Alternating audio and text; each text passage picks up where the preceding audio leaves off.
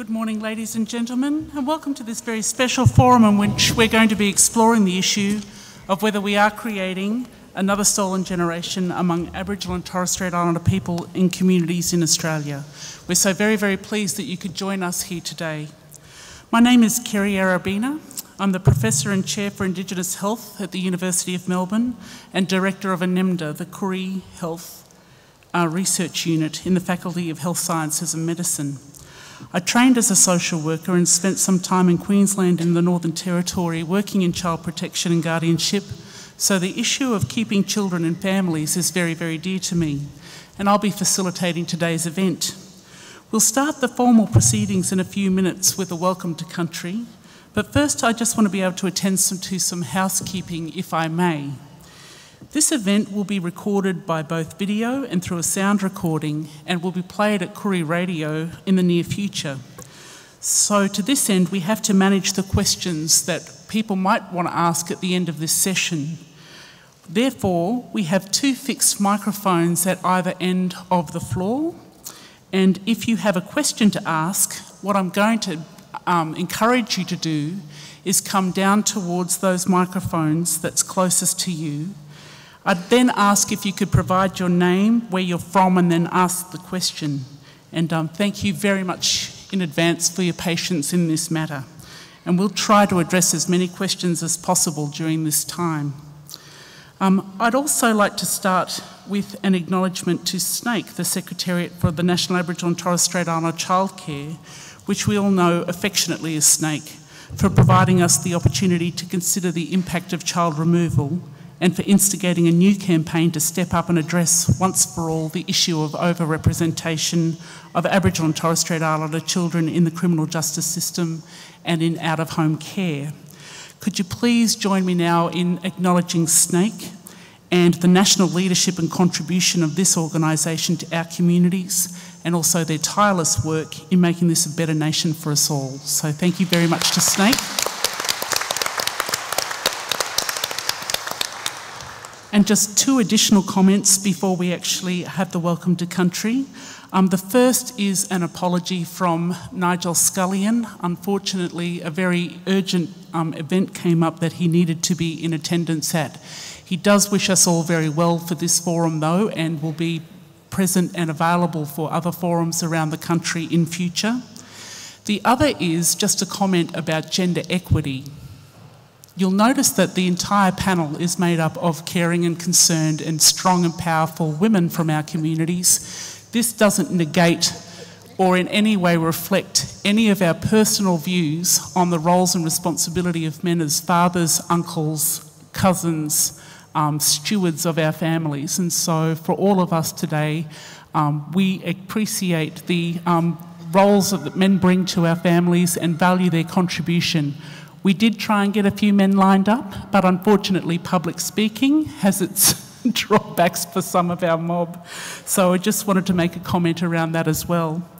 Now it gives me great pleasure to open the formal proceedings and respectfully invite Ms. Georgina Nicholson to do a welcome to country before we begin.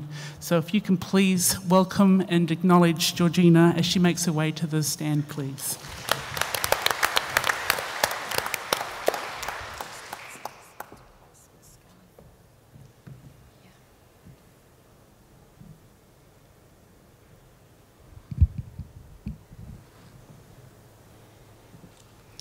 Thank you, Kerry.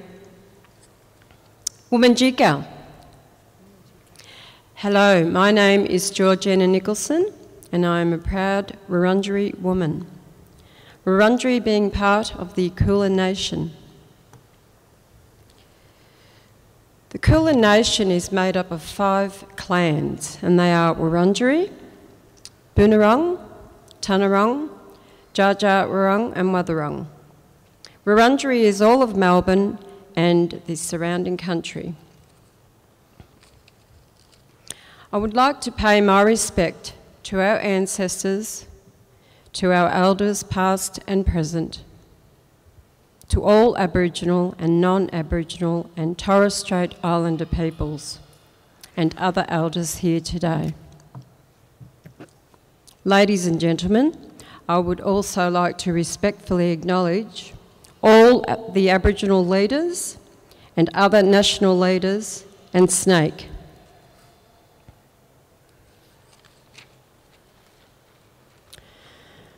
Womanjiga Wurundjeri Balak Yemen Kundibik, meaning, welcome to the traditional land of the Wurundjeri people.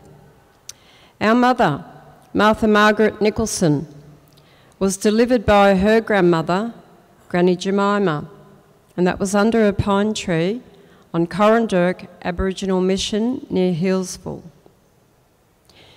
Years later, our mother met a wonderful Irish man called Patrick, and that was on a blind date in Melbourne in the early 1930s.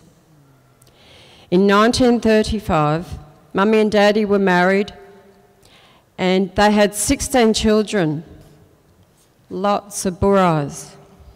Hey, yeah. And they settled in Healesville. Myself being the youngest, and the oldest is Pat Hockwell, for people that might know Pat.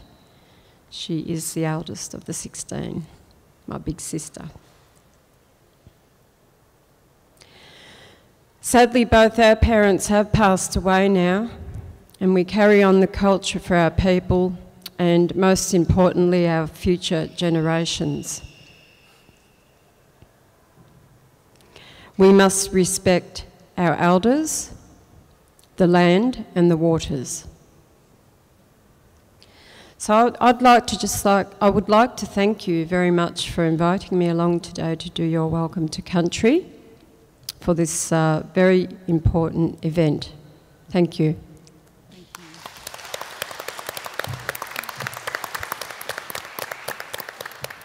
Thank you very much for your warm welcome to Country and for setting the tone in which we'll be discussing the most precious asset in our communities, our children. As is our custom then, I would like to acknowledge the Wurundjeri peoples of the Kulin Nation, your elders past and present, and I just wanted to let you know that I've personally felt Bunjil very close over the past few weeks. I'd like to also acknowledge the elders, both past and present, of the Aboriginal and Torres Strait Islander peoples, of our many nations of First Peoples who join with us today, and our non-Indigenous brothers and sisters who walk beside us on this journey of healing. I had the chance to share this stage most recently during Reconciliation Week with Professor Mick Dodson and Brian Kian Cohen QC to discuss the impact of the Redfern speech delivered by the then Prime Minister Paul Keating in Redfern Park on the 10th of December 1992.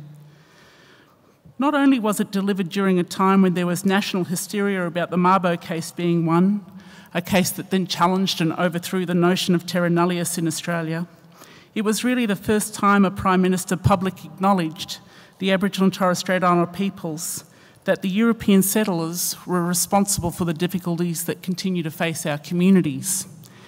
In 1992, the year of the Indigenous peoples, he asked for the dispossessed to come out of the shadows and asked for our fellow Australians to recognise that we are contributing members to this Australian society. The Redfern speech was for me a watershed moment where we had the opportunity to rise to the challenge of this generation, how to give proper meaning and value to the place and contributions of our First Peoples, to really cherish Aboriginal and Torres Strait Islander peoples, to reach out with welcoming arms and open hearts and minds to the richness and diversity of our cultures, to take pride in us, who we are and who we can be given the opportunity. He said that this could only happen through acts of recognition in which non-Indigenous peoples took full responsibility for the dispossessing, for smashing the traditional way of life, for bringing the disease and alcohol, for recognising the impact of and taking responsibility for the fact that the birth of our nation was founded on grim acts during which murders were committed, children were forcibly removed from their mothers, where First Peoples were subjected to discrimination and exclusion, and that it was ignorance and prejudice, and above all, a failure to imagine that these things could be done to any of us at any time. So in this forum, are we creating another stolen generation? I wonder how you might feel then if last Tuesday, The police turned up unannounced with child protection workers to take your youngest child away. How do you explain this to your other children, to your family, to your relatives? Who can you go to for comfort? What would happen to your relationship with your partner? What would happen if you didn't have credit to make the phone calls for your phone to find out what the hell just happened? What would happen if you had no choice except to take your other children to the only clinic in the neighbourhood who were responsible for mandatorily reporting your child's health and for taking your baby away? Your child's cries still ringing in your ears as you try to get answers from unresponsive authorities who eventually tell you that your child is doing well, has been driven hundreds of kilometres away and placed in a foster home with people who are from a different culture to yours. Finally, you get told by the police that the grounds for removal of your child were contained in a mandatory report from local clinic staff that told us that your child was losing weight. Can you possibly imagine what this would feel like, especially if clinic staff had not offered you any support prior to your child being taken away? How would it feel to you to walk around with empty arms and an aching heart, to wake in the middle of the night calling your child's name? To do whatever it took to deaden the pain, to lose hope, to lose direction, and then finally fill up with anger. How would it feel to have these things done to you is the question that Paul Keating asked us all to consider. My hope is that none of us ever have to experience it, and that all we do is in our power as a nation to overcome the complexities involved in allowing all children to live up to the opportunity of our existence. National Reconciliation Week, which started with Sorry Day on May the 26th, has recently ended. Sorry Day marks the tabling of the Bringing Them Home report in 1997, a comprehensive inquiry into the racist history of forced removal of Aboriginal children. Sorry Day was initially called to push for implementation of the recommendations in the Bringing Them Home report. One important recommendation was for a national apology to the stolen generations, finally granted by Kevin Rudd in 2008. But Bringing Them Home was not just about the sins of Australia's past. The report also concluded that there was a dire warning in the operations of contemporary child protection agencies that were replicating many of the destructive dynamics of the stolen generation era. At the time of the report, 20% of children in out-of-home care were Indigenous, despite being only 2.7% of the population. Bringing Them Home said that many of the conditions of poverty and oppression experienced by many Aboriginal families were creating serious risks for the safety and development of children, but child protection agencies were discriminatory and ineffective.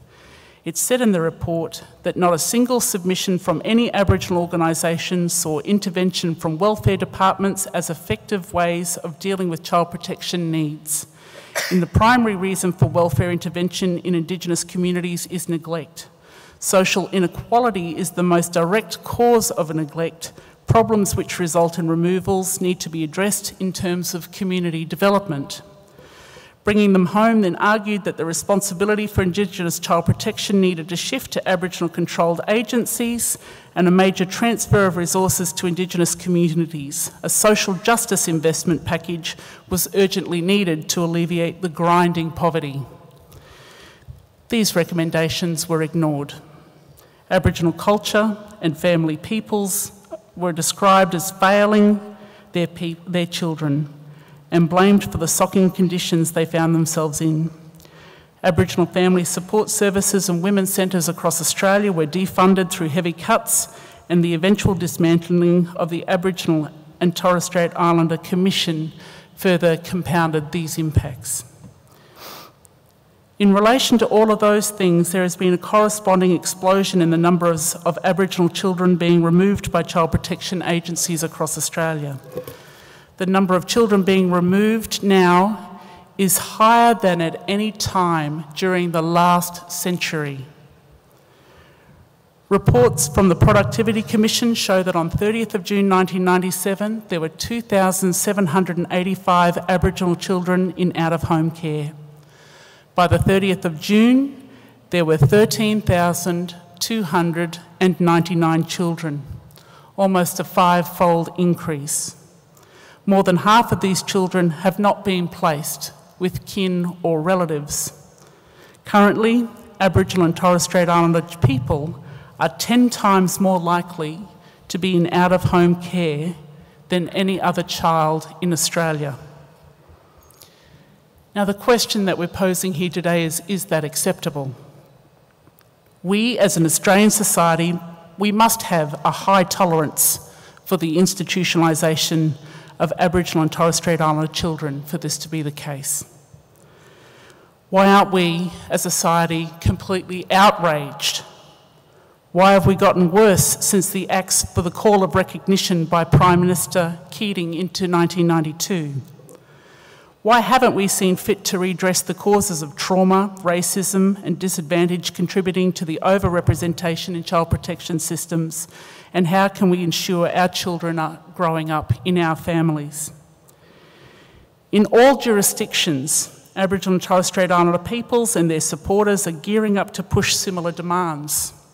More than 1,000 delegates packed into the Convention Centre in Cairns last week for the conference of the Secretariat of the National Aboriginal Islander Child Care, calling for a stop to the creation of another stolen generation. And this forum is hopefully the first of many that will occur around the nation over the coming weeks and months to gauge support for this critical issue of keeping children in home in support of families. Here with us to discuss this important issue further are experts, leaders and key identities in the discussions happening around Australia and the world on the rights of children.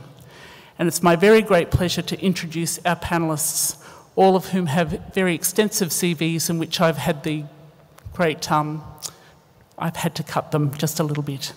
But our first panellist is Professor Muriel Bamblett, CEO of the Victorian Aboriginal Childcare Agency. Professor Bamblett has had a range of community, administrative and director roles on many boards concerning children, families and the Indigenous community. She's been a ministerial appointee, a community representative and a recipient of a number of awards that acknowledge her inspirational leadership in the field of child and family welfare, including the awarding of an AM in 2004.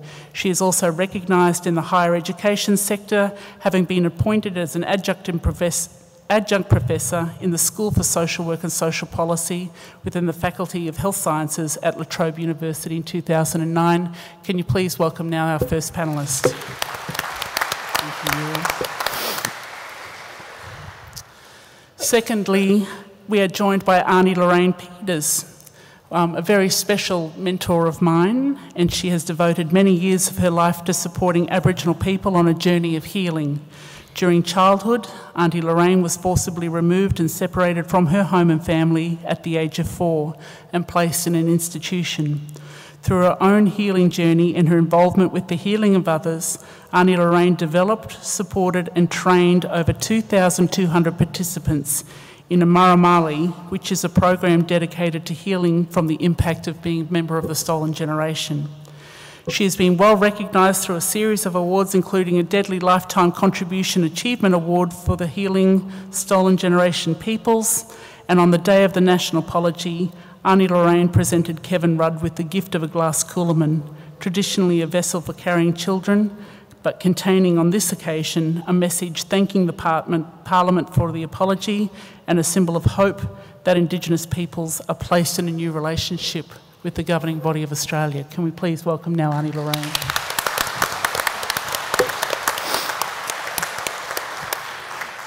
Our third panellist today is Marta Torres from Chile, a recently retired member and Vice President of the United Nations Committee on the Rights of the Child and a Special Rapporteur for Australia. Ms. Torres is an independent consultant in social policy, human rights and international relations who speaks at least 5 languages. A sociologist, Marta has worked for the UN for most part of her professional life in many senior capacities, including with UNICEF for 24 years. After her retirement from the UN, she was elected as an independent expert to the UN Committee on the Child's Rights. She serves on boards of national and international NGOs related to academic, social and political issues and women's and children's rights. Can we please welcome now our third panellist for today. The fourth panellist bringing their perspective is Megan Mitchell, who is the National Children's Commissioner, who focuses solely on the rights and interests of children and the laws, policies and programs that impact on them. She has expertise in child protection, foster and kinship care, juvenile justice, children's services, childcare, disabilities and early intervention and prevention services. Megan has held many previous roles that have put her at the forefront of children affairs in Australia, including the New South Wales Commissioner for Children and Young People and CEO of the Australian Council for Social Services. Can you please join me now in welcoming Megan? Our fifth panellist joining us from Oxfam is Dr. Helen Szoke, the current Chief Executive Officer, a position she has held from November 2012. Helen came to this role from services such as the Australian Federal Race Discrimination Commissioner and following 7 years with the Victorian Equal Opportunity and Human Rights Commission. Helen has extensive experience in management, community development, organisational development and regulations in the education and health sectors. Join me now in welcoming Helen. Thank you. And our final panellist, Eva Jo Edwards, is a Muti Muti and Yorta Yorta peoples, comes from there and is the Case Manager and Programs Officer from Connecting Home, a Victorian-based service supporting stolen generations and facilitating families reconnecting as part of them bringing them home and closing the gap initiatives. She is a stunning coordinator and spokesperson of the Koori Night Markets, a board member on many community organisation and task forces dealing with health and stolen generations. She is also a skilled and sought-after cultural educator, a powerful and influential speaker, performer, presenter and teacher. Can we please join now in welcoming Eva? From this kind of lineup, I'm sure that what you'd like to do now is to hear them speak. So what we're going to do is invite each of our panellists to provide perhaps a 5-minute summary on what they perceive to be the critical issue for which we all need to stand up. So we'll start now with Muriel. Thank you. Hi. Hi, everybody. Can I begin by acknowledging the traditional owners of the land and pay my respects to elders past and present. What an absolutely wonderful occasion to see so many people out there that are really keen to really start the journey with us, to start the journey on stopping the creation of another stolen generation. Because I don't think that we know we can't do it by ourselves. We know that as Aboriginal people that we really are struggling with the issues. I work for one of the largest Aboriginal child and family welfare organisations, the Victorian Aboriginal Childcare Agency.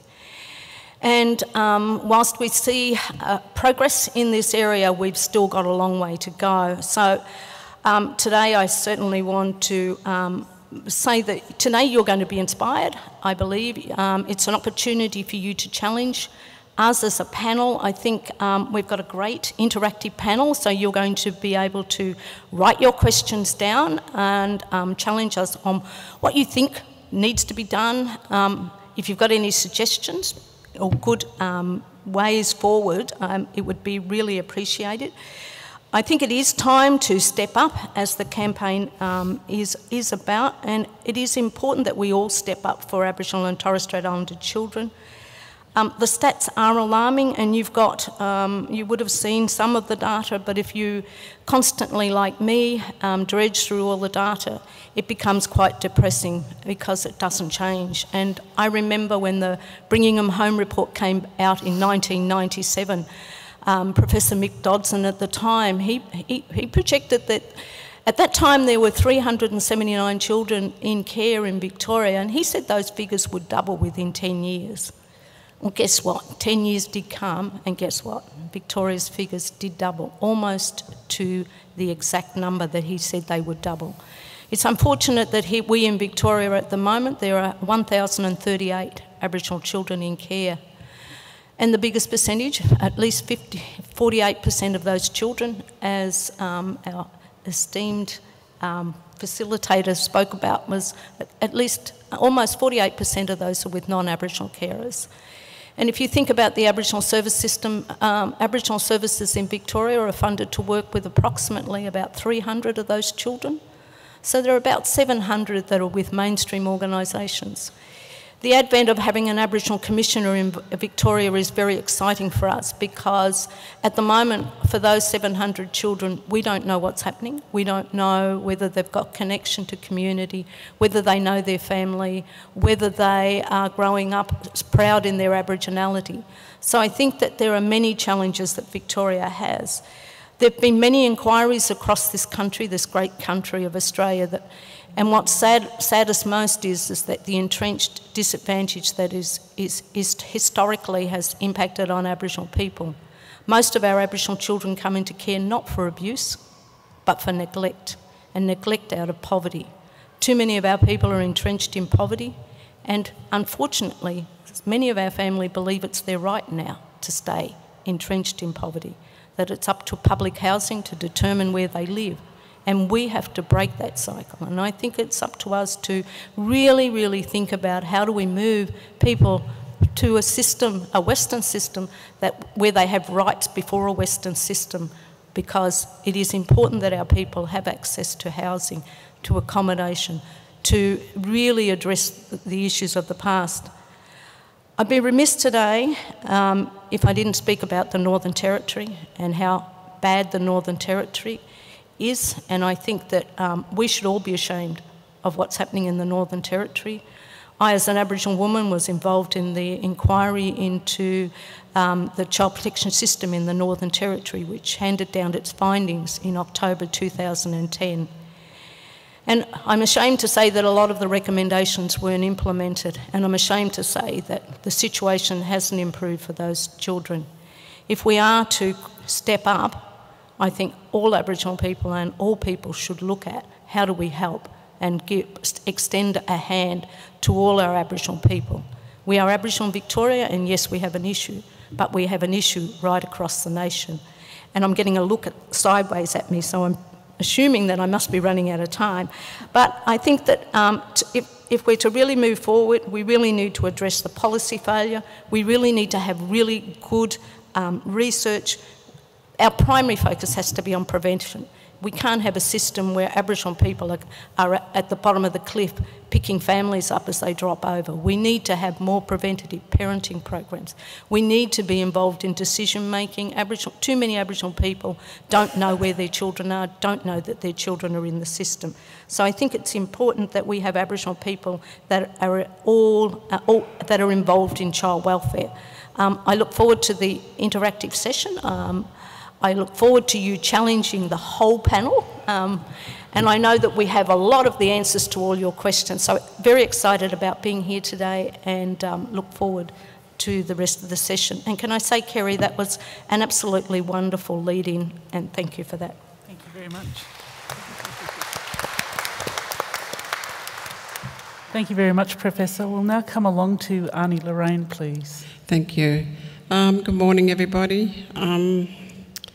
First, acknowledgement to the traditional owners on the land on which we gather, and also an acknowledgement to all stolen generations that are past and present. Myself, I am a survivor of the stolen generation, and I'm in my 70s, and I'm still seeing children being taken from their families, which is pretty frustrating and sad for me to see this happen, because the numbers have really blown out of proportion, and there's not too much being done about it.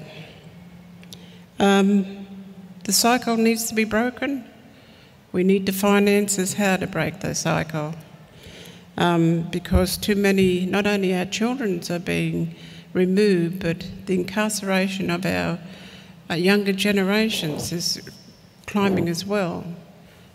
Because of the poverty, I suppose, that Miriam's talking about, and through silly things that maybe our younger generation end up inside. Our parents of these children are suffering. This is where the answer lies, within the families. We need to not only heal the families of these children, which is a huge job, and I've been on my soapbox for I don't know how many years that the answer lies within the families. We need to take care of the families, right? So a lot of healing needs to take place there. For 13 years I've been travelling the country with my program, which is a 5-day healing program for Aboriginal workers right across the board, and non-Aboriginal workers as well. And I'm a little bit frustrated at this point. And only at the beginning of the year or end of last year, I had this realisation that how far am I getting with this? Is the brick wall starting to come down? So I took it to the next level. I approached Minister Jenny Macklin and asked for an appointment with her if I can discuss where I could see the gap of this cycle to be broken. I asked her if she would fund me 4 pilots, a 1-day training for all different departments across that have like set policies down for us. This included FAXIA, policy writers, Department of Human Services, social workers, the Attorney Generals, Health and Ageing, Finance, and there's still a big list waiting. The need to get our story to the other side of the fence. This is where the big gap is. We need to train and educate people about the other side of the story. There's some good people out there doing the job, but what really, my realisation was, they don't have the full story. They don't have both sides of the story. So by giving them our side of the story, I know there's going to be big changes made. We have done 2 of those pilots with great success, with numbers wanting to do, to fill the other 2 workshops. So this is where this has taken me. Hopefully at this level we can make some changes through stopping our young ones being taken. You know, we have to stop our children being taken. Otherwise, you know, there's going to be people like me having to do a lot of healing around this. When those little people, when they turn 18, who am I? Where's my country? Where do I belong? All these questions are being asked. People have lost that identity. So the work around that is amazing. It's enormous. I know the Healing Foundation has about 90 programs running across the country. They're community initiatives that have been run across the country with great success. And one of them is addressing transgenerational trauma, which addresses all those things. So we need a lot more work to be in those areas. Have a look on their website at a lot of those programs and use them. So education, for what I see from my side of the fence, education, I need to educate the other side of the fence, to work in partnership, to stop this cycle. So I hope from the 4 pilots that that the department has given me, that we will expand them across the country, because we have had social workers and all people at all these levels. They didn't know this side of our story. And now, hopefully, that things will change. But it's a big hill. I'm only a small person chipping away, but we all have to chip in. Thank you.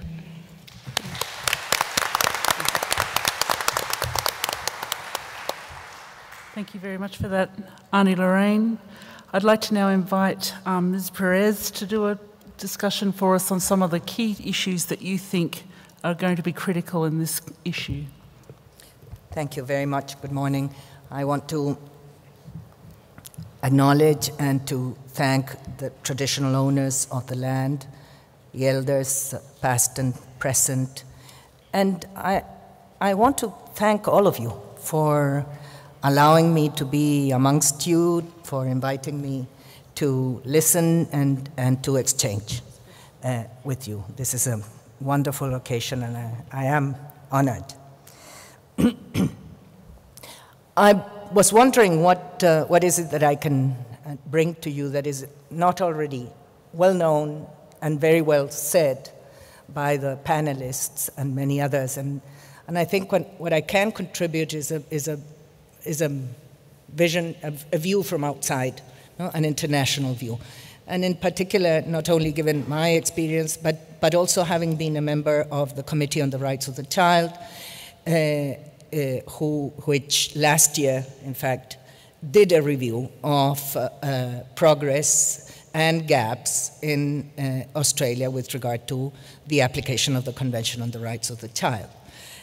Today I have been able to assess what has changed or not changed, in fact, in this 1 year after the recommendations. And I can tell you that, of course, the committee acknowledged, and I acknowledge today, the fact that there is much that is being done in this country for children. One could not say that there isn't. No? There are policies, there are efforts to put together national frameworks, there are efforts to sharpen specific objectives with regard to the improvement of the situation of children, all children, and the children who are more vulnerable. There is lots of money being put into all of these programs, but all of this falls on what I would say a backdrop, a very alarming backdrop and context of what I have been struck myself by this sort of tremendously aggressive and violent environment that is, and the discrimination, not only gender discrimination, we've been seeing it on television all these days, but also, of course, a very punitive and bias towards policies. An example, of course, is the juvenile justice system, which is exactly the opposite of what all the international standards dictate, international standards that have been subscribed by Australia. And I was saying a climate of aggression and violence, not only gender, but also expressed, for example, by the fact that there has been no change in the legislation and policy with regard to corporal punishment at home and in schools and in care institutions, which is one of the very specific recommendations that the committee made. There is, of course, efforts to try and control and change the question of bullying in schools, but that is still there. And the committee, in fact, identified last year what it considered to be a very dangerous cycle, no? That reinforced this whole sort of context of violence: corporal punishment, bullying, domestic violence, and all of that configuring a situation that frankly does not correspond to what, on the other hand, Australia is, which is an affluent society, one of the most affluent in the world, and a multicultural society. So seen from outside, this is really strange, I must tell you.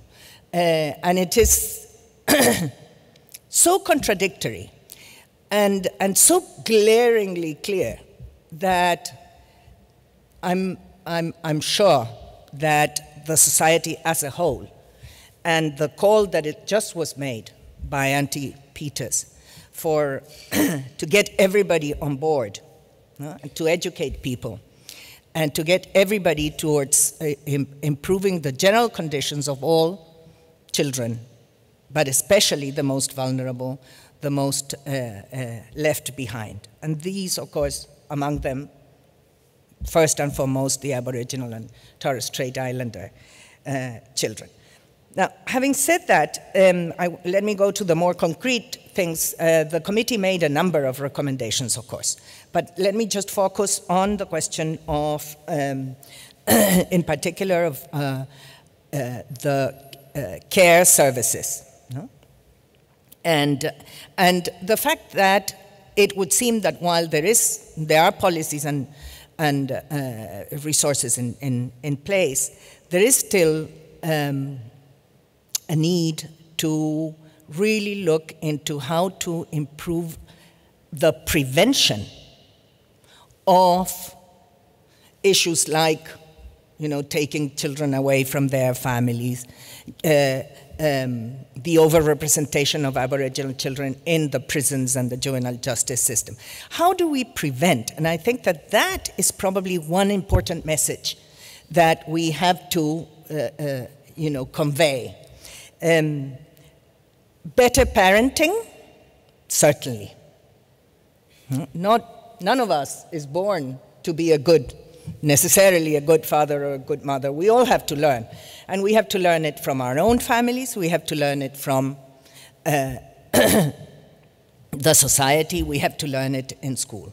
So better parenting is certainly one policy that would need a sharpened focus. Early childhood development. Australia has done a lot to provide preschool to its 4 and 5 years old. But the 0 to 3 period of life is a very important one, and is one that is kind of blurred in public policy. And it requires a much more sharpened focus. And it goes hand in hand, obviously, with better parenting, with better conditions of living and decent jobs for the parents. And it goes together with accessible and better quality services, health, etc. I'm finishing. That's one message I would like to leave behind: prevention in all these different forms. A second one is, of course, what you already have said: culturally sensitive, open, participatory systems of taking decisions at all levels, communities, local, national. And I would say very clear and transparent budget allocations. Yes, there is lots of money, but where is it going? No? How is it connecting the dots? These things need to be clarified, and there has to be monitoring and evaluation of these budget allocations, open, transparent, as I was saying, and participatory at all levels. Let me subscribe very forcefully what I think SNAICC is doing wonderfully, which is launching a campaign to halve the number of children out of care in 5 years. Let's focus on that, and let's get it. And in 5 years' time, in fact, in 2018, Australia has to go back to the committee. Hopefully, it will report that it has halved the children, the number of children out of care, and certainly has decreased dramatically the proportion of Aboriginal and Torres Strait Islander children in out-of-home care and in the juvenile justice system. Thank you. Thank you.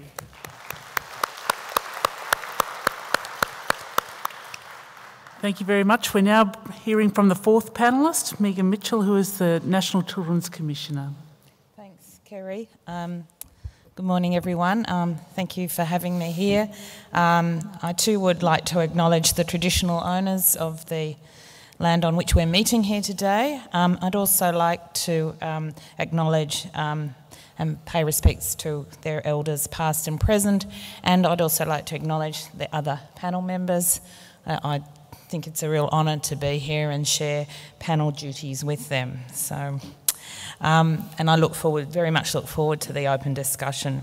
I thought I'd start by telling you a bit about me and the role that I'm in, because that too was something that was that the United Nations Committee on the Rights of the Child had pointed to the fact that Australia did not have a National Children's Commissioner. So here I am. And that actually is due to the community calling for it. And it does show you that you can achieve things if you band together and call for something. And so it shows the power of advocacy, and I think that's one of the reasons we're all here today. So my role is set out in the Human Rights Act. So I'm part of the Human Rights Commission, and that provides me with quite a lot of opportunities to do certain things. So I can report to Parliament on child's rights issues. I need to promote awareness and discussion of the human rights of children, and partly we're doing that here today. I can undertake research and educational programs on children's rights, examine Commonwealth laws, policies and programs about children's rights, and in fact drive consistency across the nation where that's in children's to children's benefit. And so I think that's part of the conversation here today. What can we do about child protection systems in particular? And I'm also charged with monitoring Australia's progress in implementing various conventions, but in particular the Convention on the Rights of the Child. So yes, 2018 is the next time that we appear in front of the UN committee, and so it would be really wonderful to be able to say we've achieved a reduction in the numbers of not only kids going into care, but that we're actually returning kids from the care system, because I think you're going to have to tackle both of those issues. And as Children's Commissioner, the rights and wellbeing of Aboriginal and Torres Strait Islander children are a particular priority. I do have a role in advocating for all children, but the legislation does provide for me to focus on more vulnerable children, and I think with all the statistics that we know about, and I don't need to repeat them, Aboriginal and Torres Strait Islander do much worse than their non-Indigenous peers, and we really need to do something about that. I'd also add on the juvenile justice area. That's a real passion of mine, and there's such an overlap between the care and protection system, the juvenile justice system, and Aboriginal children are actually 31 times more likely to be in that system across Australia. So I think that's just a national disgrace. Prisons are not good places for kids. That's just another institutional response for children. It's not a rite of passage, nor is it a welfare response. So I'm very passionate about that aspect. Under the Convention of the Rights of the Child, there are a number of particular rights I wanted to focus on that I think are germane to this discussion. Some of the rights that are important are the right to be protected from all forms of violence, injury or abuse, neglect or negligent treatment, maltreatment or exploitation, the right to life, survival and development, the right not to be separated from parents against their will unless it's in the child's best interest, and we might want to have a discussion about best interests, it's a very tricky issue, the right to preserve their identity and family relations. And the Convention also recognises that Indigenous children have special rights, not to be denied their right to enjoy their own culture in community and with other members of their own group. So, and it's clear to me that for many Aboriginal and Torres Strait Islander children in the care and protection systems, we've already failed to ensure these rights. And I believe we need to operate on two core fronts. First, as Kerry and others have said, we need to redirect resources from the tertiary response end, from care systems, from removal, into early intervention, prevention, family support and community development. But second, we really need to reorient our care and protection systems and the laws and practices that underpin them so that they must, especially in the case of neglect, which emotional abuse and neglect is by far the largest removal reason, but we must reorient those laws and systems so that they demonstrate what they have done to address the underlying contributors to a perceived risk to a child before any removal can be considered. And I know in other parts of the world, some care and protection systems, neglect cannot be a basis for removal. So I think it's really interesting that we should start to have a conversation, because it's a very subjective concept, about what it is, through which lens, and what are the supports required to ameliorate whatever the perceived risk is to children and communities. And the other component of that, as others have said, is to genuinely and routinely involve Aboriginal and Torres Strait Islander families and communities in the decision making, both about what is required in terms of early intervention and prevention, but also what should happen to a child who's perceived to be at risk, and what's needed to keep them in family and community and reduce the risk of harm to that child. I might just end there, and I look forward to talking with you. Thank you very much, Muriel. Moving now to the Oxfam's Chief Executive Officer, Dr. Helen Szoke.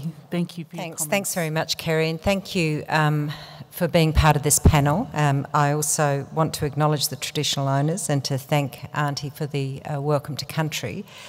I want to also acknowledge the deep expertise on this panel, and my perspective is not coming from that content per se, but to talk a little bit, I guess, about the experience of working with different communities from Oxfam's perspective, and perhaps what the reflections are in terms of where we go with this particular issue.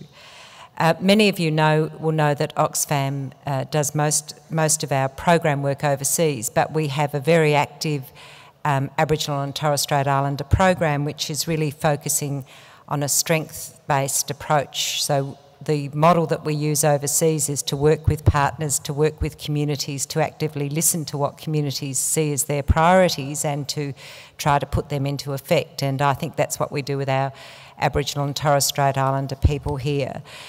So we work with young people in our Changemakers course. We work with Aboriginal women from across Australia with our Straight Talk program, and next week we're gathering in Canberra with 60 women, I think, from across Australia, meeting with female politicians and really looking and focusing on empowerment. And so what does that mean for issues around child protection? What does that mean for the issues around stolen generation and the danger of that being replicated again? And from our perspective, I would make a couple of observations that I think have already been made here today, and to reinforce those. So the underlying causes, the underlying challenges and the underlying problems in relation to child protection and Aboriginal children being taken out of care are systemic and institutionalised. So that's the first point. It is about poverty, it is about inequality, and it's also, most fundamentally, about disempowerment, about power being taken away from families, powers being taken away from communities to make decisions about what suits them best. The second, and I can't put it as eloquently as Muriel and Megan have when we focus on the issue of prevention, but I think the words that I would use, I guess, in response to that is that we need systemic responses as well as having an individual approach to different situations. And part of that systemic response, very critically, is what Aunty Lorraine has talked about, which is also changing the culture of the people who are given responsibility to deal with issues of children in care or in juvenile justice. And that's as much about changing their attitude or their opinion as well as about improving their understanding. So that in and of itself is a big challenge. The third thing I'd want to say is that in addition to the really critical work that's done focusing on children, if we look at the issue of underlying causes and the institutionalised place of Aboriginal people in Australia's colonised history, we need the other really important activism to continue about things like legal constitutional recognition of Aboriginal people as the First Nations people. We really need to make sure that our legal frameworks promote rights rather than take rights away from Aboriginal people. And part of the tapestry of what happens at the family level is the generational experience of being cut out of, the white Australia during colonisation and not having that kind of formal recognition. And I also think it's important, and Marta made this point, that if you get some of that other stuff right, then we can actually start to talk to community about mothers owning the problem as well as owning the solution, about families and local communities owning the problem as well as owning the solution. But if you take power away from people, it's very hard for them to do those two things. So we need to kind of have that systemic response. So I'd like to just make a few concluding comments, and I guess to bring politics into play, if I could. So first of all, I want to say I think it's terrific that Nigel Scullion at least tried to get here, and arguably after September, Nigel Scullion's going to be a pretty important person in all of our lives, and I think that he has a genuine engagement with community, and he'll be really critical.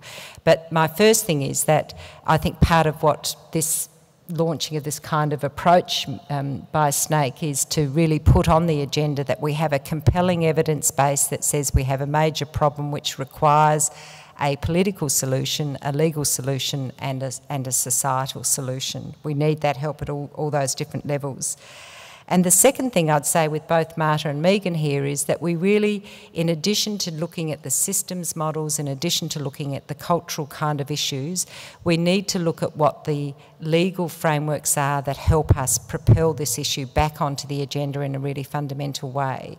And Megan, I don't want to make your life miserable, but maybe it is time for the Human Rights Commission to do another Stolen Generations report. Maybe it is time that we take it up to both the opposition and to government before the election to say, this is not just a human cost, it's not just a cost to families and individuals and communities, it's a cost to us as a country to, first of all, have, as Marta said, this disgraceful record, but just the cost of taking kids away from families, of putting them in care, of putting them in juvenile justice. There's a business case, apart from a human case, that says this is not the right thing to do. And I think this is a great opportunity to really get the politicians who are going into the election to stop bickering with each other, frankly, and start to talk about the horrific figures, which says there is an institutionalised and systemic problem here that we're trying to address. This is not about the fault of families. This is not about the fault of communities. It is something much bigger than the rest of us. And the third thing I would just want to reinforce is, one of the short time I had as Race Discrimination Commissioner and spent a bit of time in the Northern Territory, and, the political outcome of the Territory election, in my view, was as much about communities basically saying, well, you restructured local decision-making processes, and now the point of decision-making is even further away. We have to listen to communities saying they want to be involved in making decisions about themselves, and we have to resource structures in those communities to help them deal with enormous complexity of problems around violence, around kids, around education, around health, and all those other things. So we're a bit removed from the detail, and I really honour the expertise on the panel in terms of child protection, and would want to just suggest that we need the politics and the systemic response brought into play as well. Absolutely. So thank you. Thank you very much for that.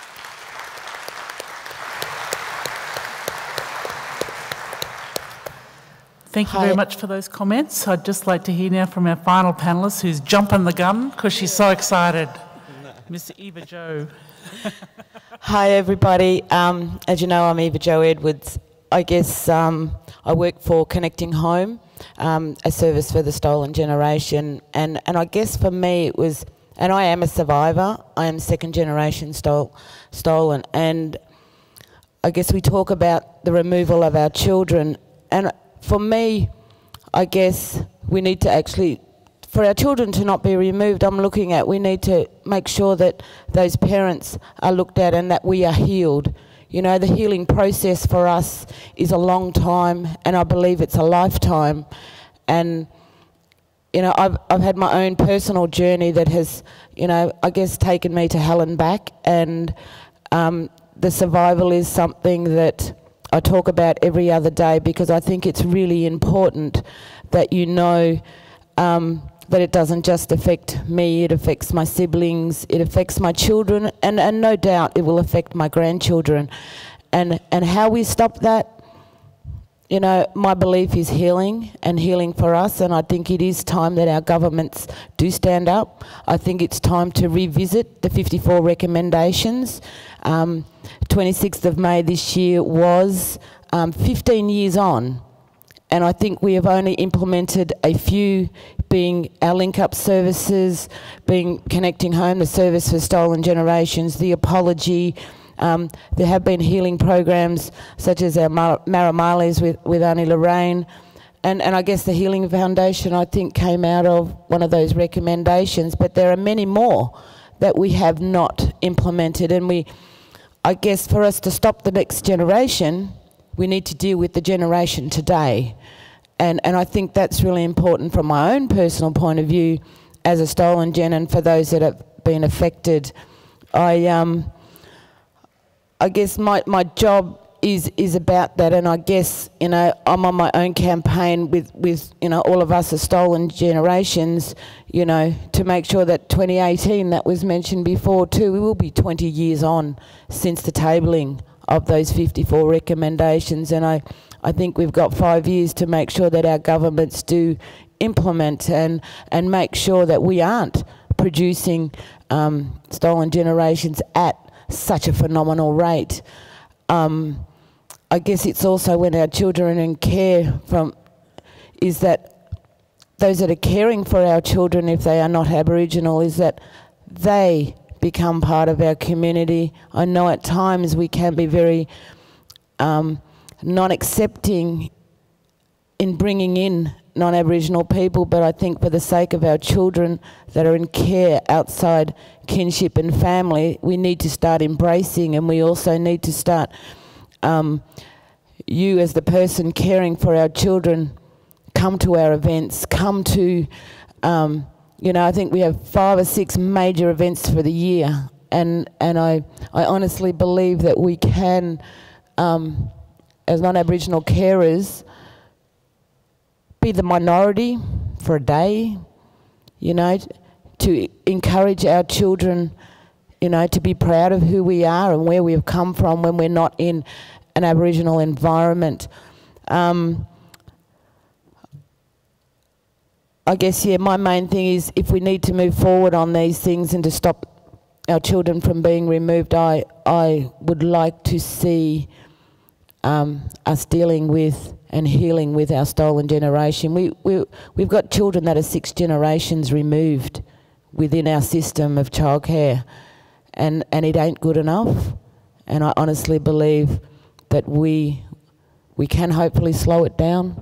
You know, I think with the support of you out there and the panel here that have amazing expertise, but yeah, I don't think I have very much more to say on that, but thanks for listening.